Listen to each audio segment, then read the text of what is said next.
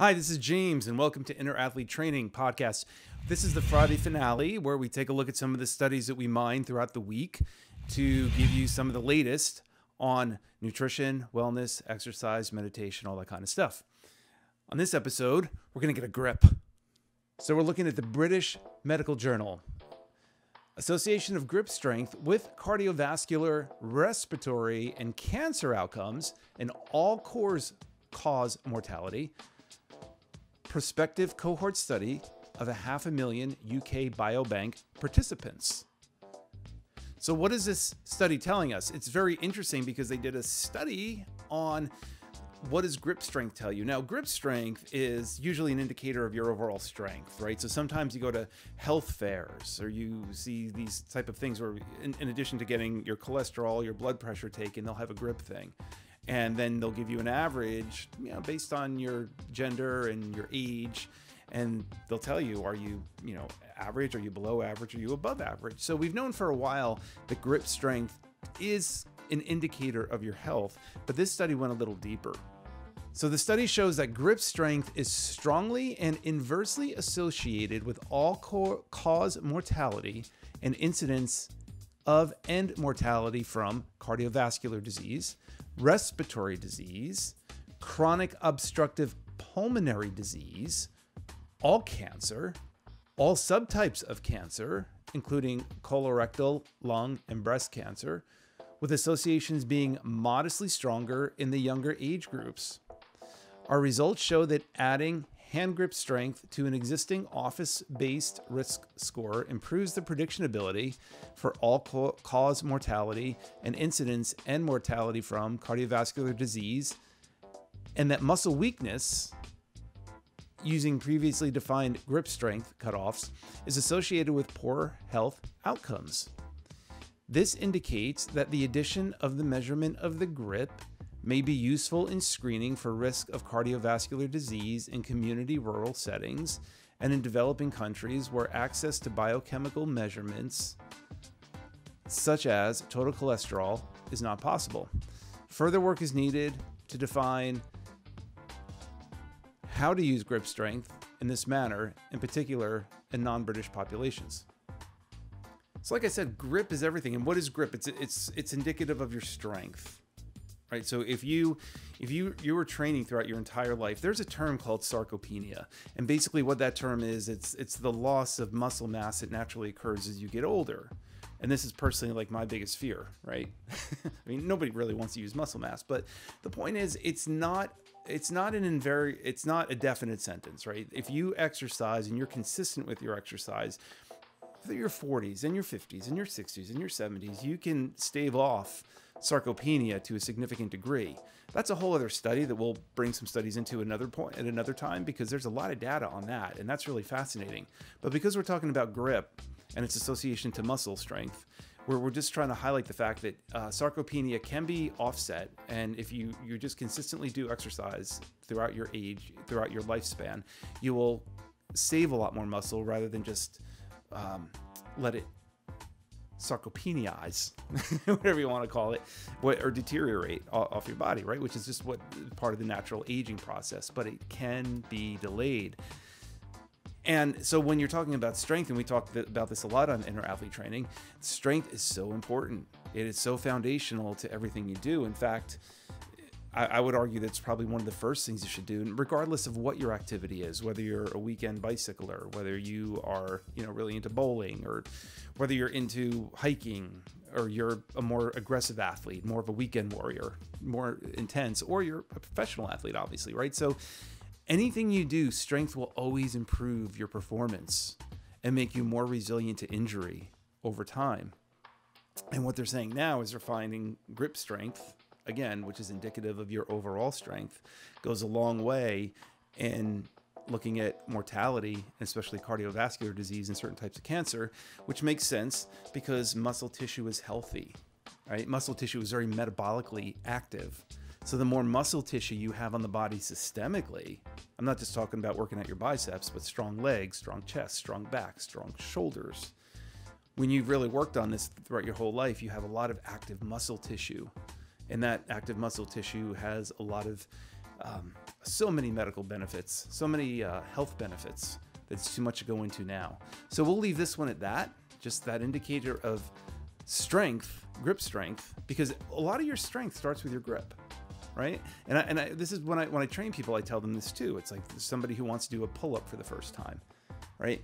It's okay to start just hanging.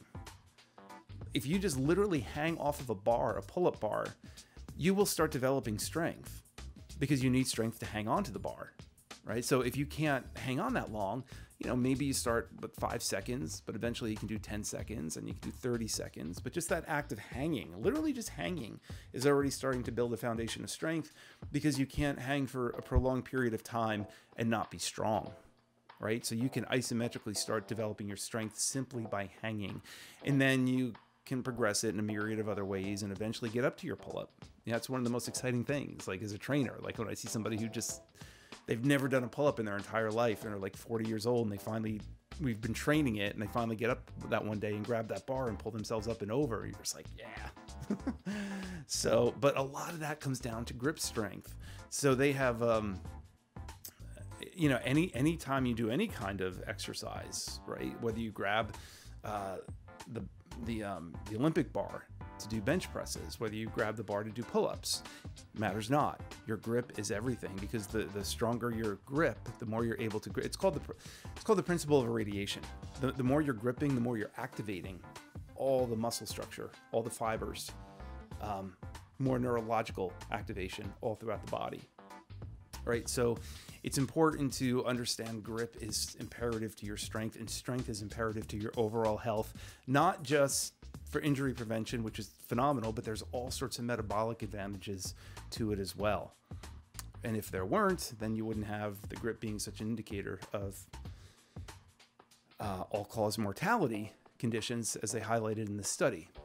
From Science Daily, more berries, apples, tea may have protective benefits against Alzheimer's. Study shows low intake of bioflavonoid-rich foods linked with higher Alzheimer risk over a period of 20 years. This is from Tufts University Health Science Campus.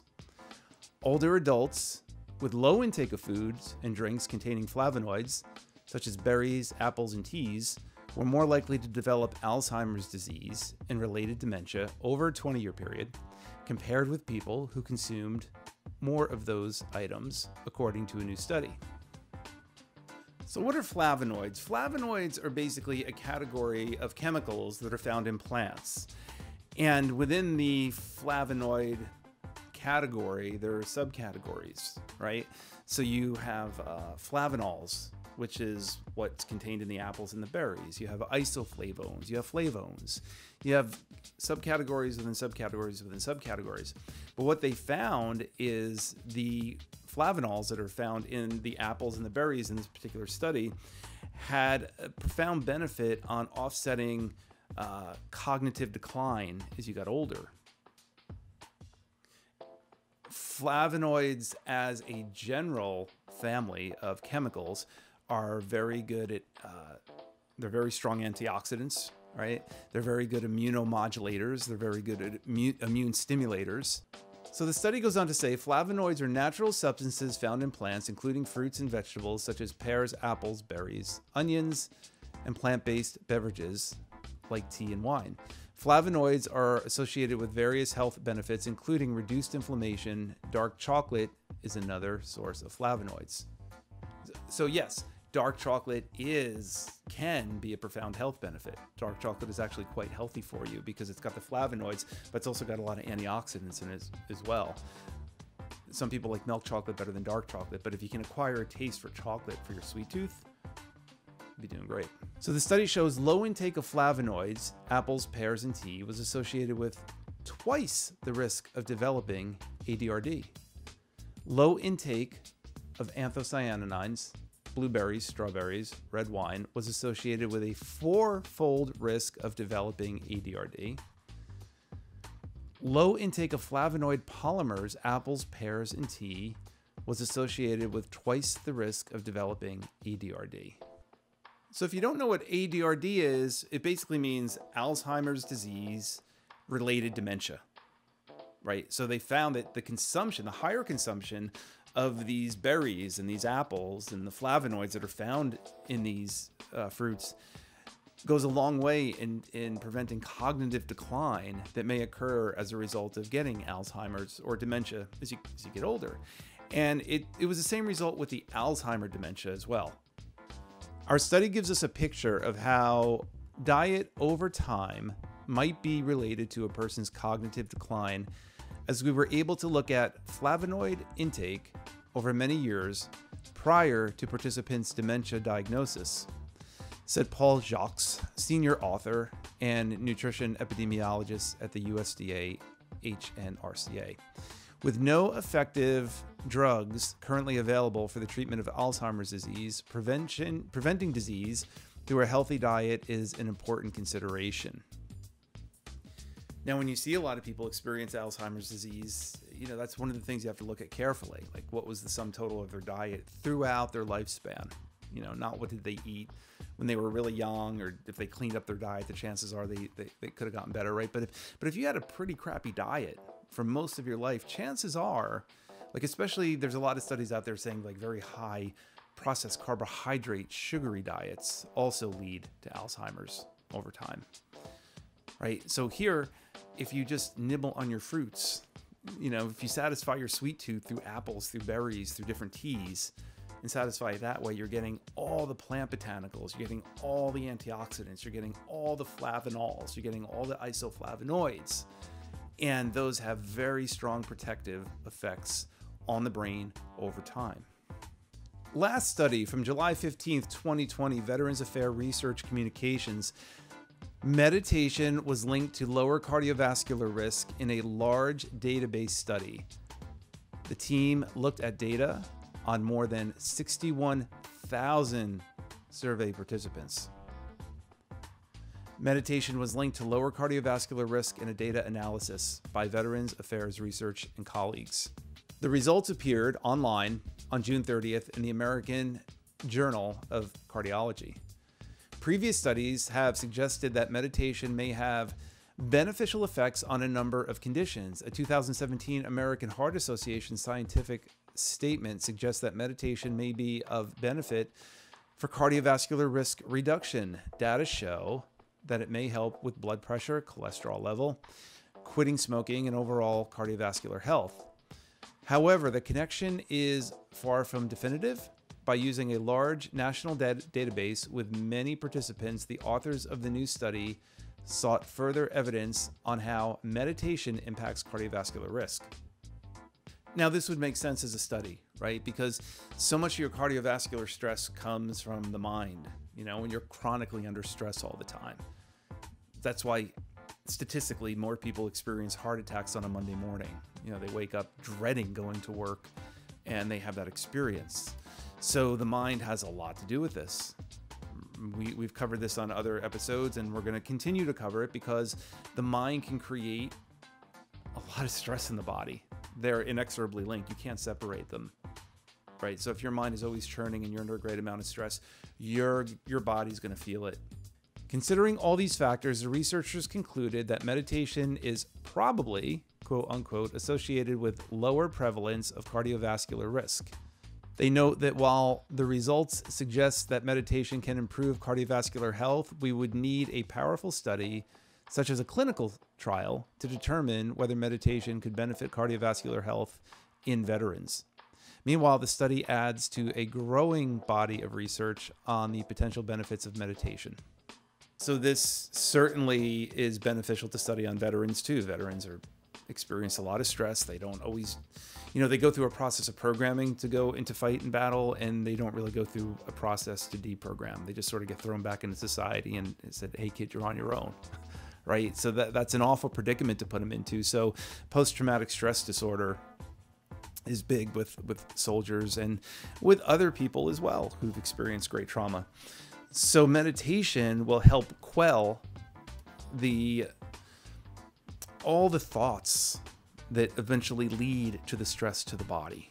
All right. So if you can kind of like get a lid on the thoughts to begin with that are all occurring in the mind and keep them from going down, flooding with the body with all sorts of like oxidants and toxins, because when you're under a lot of stress, whether you have a physical threat in front of you or whether you're just imagining the stress, the results are the same, right? You still release all sorts of chemical toxins in your body, epinephrine, norepinephrine, cortisol.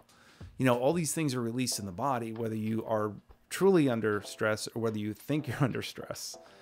The results are the same. So you have a flood. You're flooding the body with these toxins. And that's going to cause damage, especially if it happens chronically throughout the day, every day, throughout a long period of time. The body can only hold so much of that. Basically, our stress response was designed to initially outrun the saber-toothed tiger, to beat up the person who might be threatening us, right? And then you sort of let it go and you move on with your day. The stress was not really meant to be there chronically, 24/7, but because of the way our society is structured now, especially now with COVID and people living under lockdown and losing their jobs, the stress levels are really kicking up. So that's why meditation, that's why we emphasize this a lot on inner athlete training.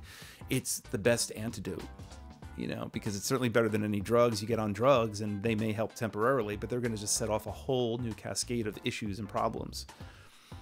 So we suggest you really look into meditation and learn to meditate properly. And then you can at least start learning to relax and self-regulate on your own.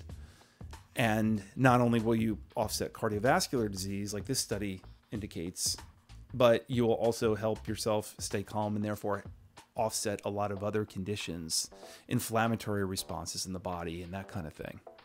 So this has been Inner Athlete Training, Friday edition, Friday, January 22nd, 2021. And we looked at grip strength as an indicator of all health, all mortality health. We looked at flavonoids in apples and other fruits and teas and how it helps offset cognitive decline in Alzheimer's and dementia as you get older. And then we looked at meditation and how it could possibly help reduce the risk of cardiovascular disease over time. So we'll see you next Friday with more studies, more insight, because we're always looking at that material. Until then, we'll see you on Inner Athlete Training.